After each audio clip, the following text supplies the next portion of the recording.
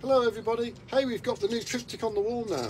We've got the 1 can, the 2 can and the 3 can. Now I'm being asked why he's got 3 beaks. Well, it's because he's a 3 can. You can think of the whole thing as if he's a magician, this one. And he goes, ba-da, and then he sprouts a beak, and then he goes, ba-da again, and he sprouts another beak. I think it's a really funny concept. I'm sorry if some of you don't get it. But they're here now, so those of you who get it can come and enjoy it, and those of you who don't can, well, scratch your heads over it, I suppose.